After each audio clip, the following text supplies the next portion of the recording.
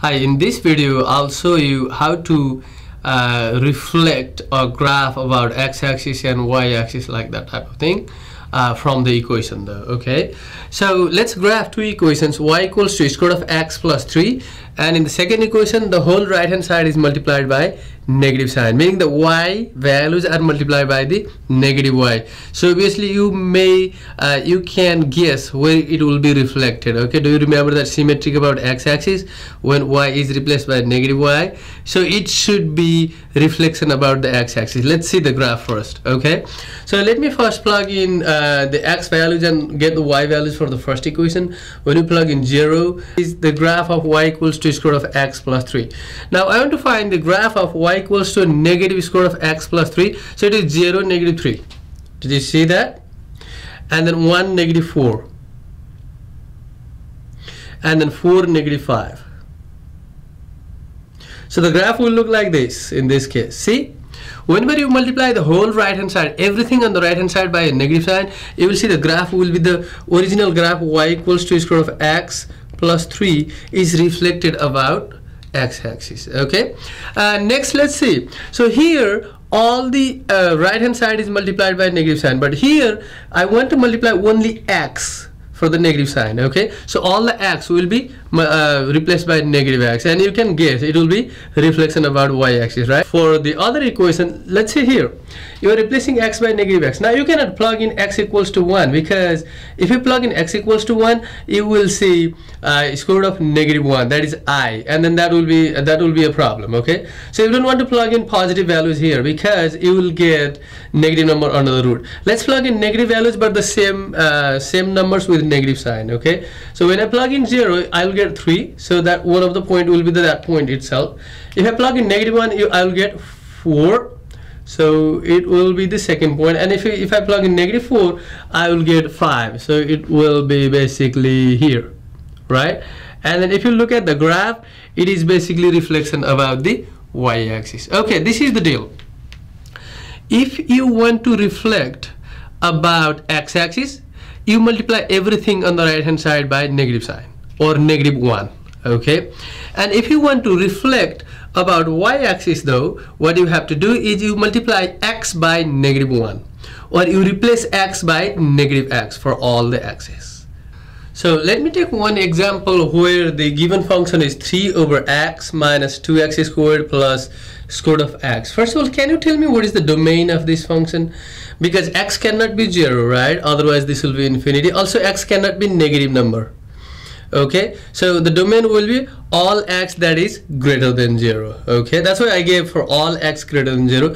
And you want to write the final equation after the following transformation. So I am giving you 5 different transformations, and you want to get the final equation. But to get the final equation, you need to apply each of those transformations and then write the equation for each of them and then get the final form. Okay, so first of all, you want to reflect about y-axis. So if you want to reflect an equation about y-axis, what should you do?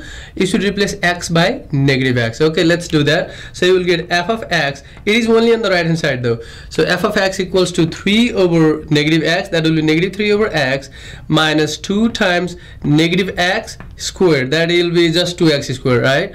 And then plus square root of negative x. All right, so next what you want to do is you want to shift up by 2 units. When you want to shift up or down, you will add that number to the right hand side. Okay, not to the x, but to the all of the right hand side. So this will be f of x will be negative 3 over x minus 2x squared, right? Because negative x squared is just x squared, plus square root of negative x, and then plus 2. Okay, next is horizontal stretch by scale 0.3. So to find out the horizontal stretch, what we do is you multiply the x. For the horizontal, you always do for x. Okay, you multiply x by that number. Okay, so what would you do here is f of x will be negative 3 over 0.3x, and then minus 2 times 0.3x squared, and then plus square root of negative 0.3x, and then plus 2. Okay, this is what you get, plus 2. And so for the reflect about x-axis, what do you do? To reflect about x-axis, you multiply the whole right hand side by negative sign or -1, right? So what you get is f of x equals to, so what is 3 over 0.3? So it will be 30, right? If you use calculator, you will get 30, but you multiply whole right hand side by negative sign, means you will get 30 over x, correct? And then plus, because all these sign will be changed because you multiply by negative sign. And then how much is 0.3 x squared? 0.3 squared is 0.09, right? And then times 2 is 0.18. So 0.18 x squared. So you can use calculator to get that number. And then minus, because you are multiplying the whole right hand side by the negative sign, right? And this plus will be changed to minus. And then negative 0.3x, and then this will be again minus, and then 2. Okay, and finally shift right by 3 units. If you want to shift right, you subtract that number from x. Okay, so if you want to do left or right, that is the horizontal movement, horizontal shifting, you always work with x. If you want to do the vertical though, you always work with the whole right hand side. Okay, let's do that.